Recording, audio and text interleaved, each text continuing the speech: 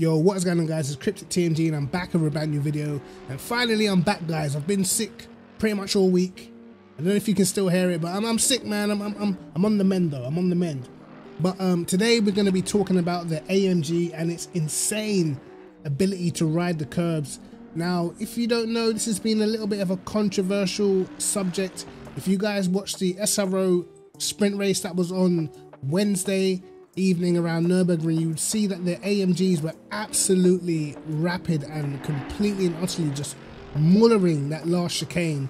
And it was kind of raised the question, is it actually fair, or is it just a characteristic of the car, or is this, you know, an issue of setup differences? Now, I personally believe at that sort of level, most people are going to have their setups figured out. So I would probably say it may not be a setup issue. It may just be something inherently in the AMG which allows it to sort of run over the curbs without any problems. Now, most people already know, I don't think this is a big secret anymore, that a lot of people are running their mechanical grip on minimum, pretty much apart from the bump stop range, the wheel rate and the bump stop rate, front and rear. A lot of people are running that completely and utterly minimum, so they're able to get away with running a car over the curbs.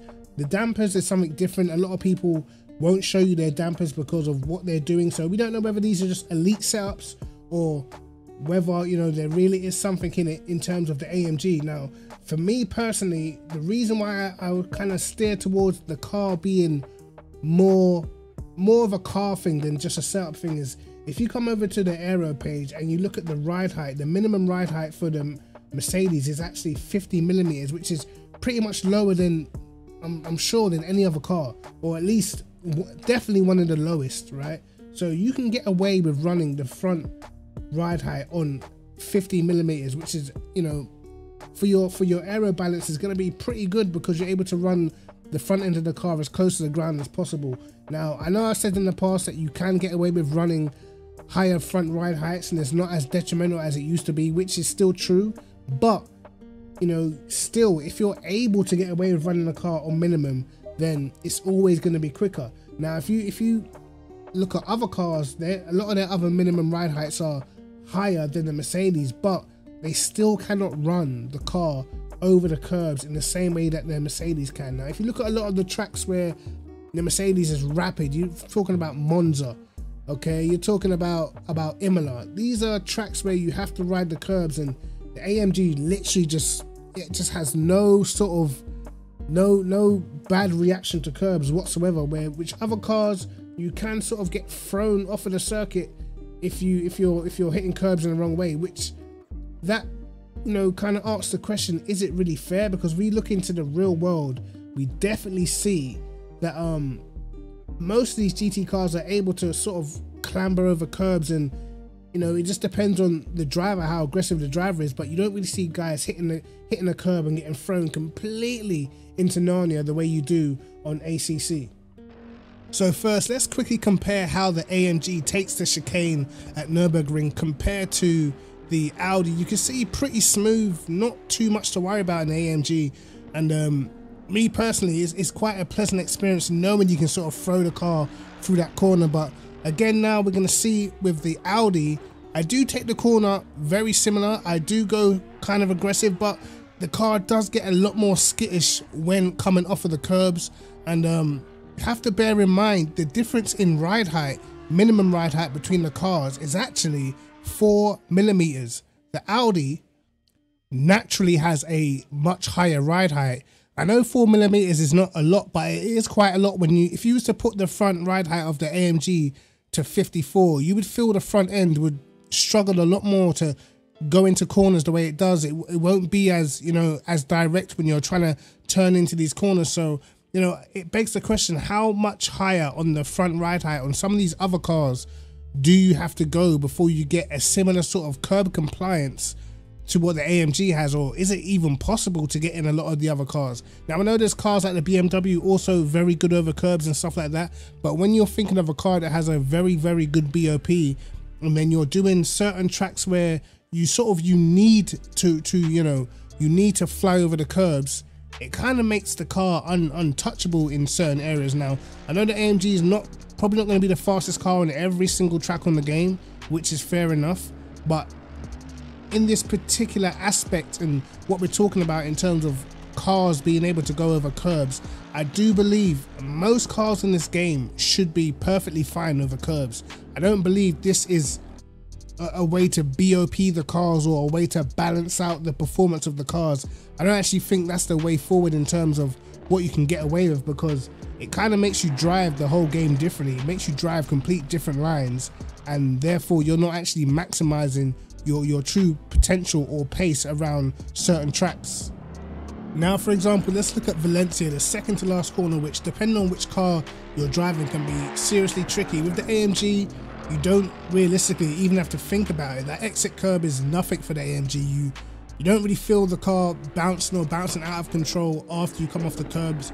But in some other cars, particularly for me in the Ferrari when I was making my setup, I had to compromise quite a lot. I did raise the car up a little bit because it was much more of a struggle. Now you'll see in a second when I get to the same corner, even though I'm able to, get through the corner without any problems whatsoever, it still is a lot more of a harsher ride. And once you're in the midst of battle and you're on a qualifying lap and you don't want to make a mistake, you generally don't really want to push the car as much as you can, because you fear that you're going to have some sort of incident. And you saw there how much more the car moves around, and some people might say maybe it's a front engine car thing, but I've had issues in the Bentley around here.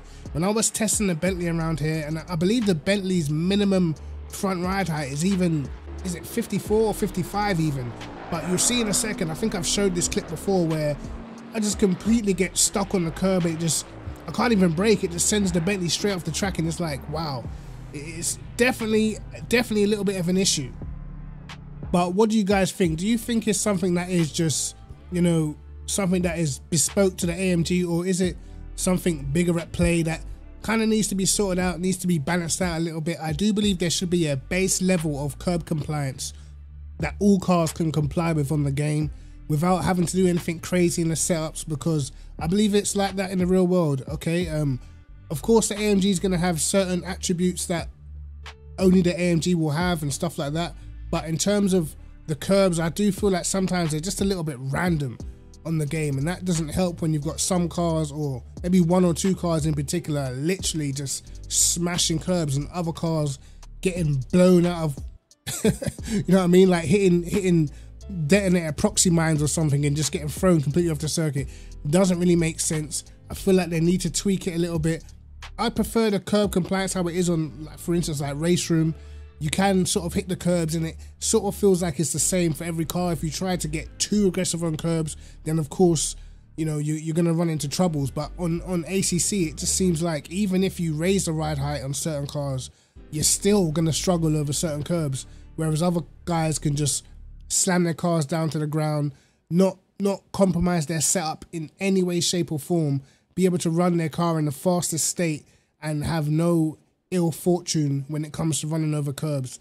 And for me, it's just one of those things. Again, I get it, it's a sim, but it's also a game, and it's also coding and all that sort of jazz. But I feel like there is stuff that could be done to sort it out. I'll be honest, guys, I'm not like a massive fan of the 1.9 update.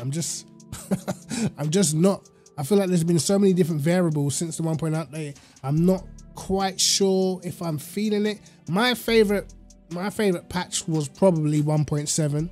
I know a lot of people like 1.7. I feel like 1.7 was pretty good. Maybe there was a couple of issues here and there. What I do like about 1.9, I guess, is the fact that you have to sort of look after tires and stuff like that. That's pretty cool. But other than that, not the greatest fan of the 1.9 update, man. I'm not gonna lie to you. But anyway, guys, tell me what you think. Do you think it's setup induced? Do you think, the AMG should have its own, quirks to the car that other cars can't replicate? Or do you think there's something in the game where the curb compliance is just a little bit off? Tell me what you think in the comment section below. Cryptic TMG, like and subscribe. Hit the notification bell to catch my videos first. And peace.